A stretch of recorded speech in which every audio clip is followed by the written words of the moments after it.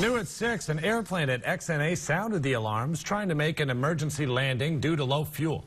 The plane radioed to the air traffic control tower, prompting the emergency protocol and fire trucks to be on standby nearby.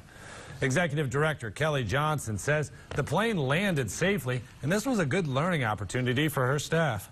It's a good drill for us, but I'm sure the pilot wasn't real thrilled about providing us that training opportunity. Johnson says they have anywhere between 20 and 25 of these alerts every year.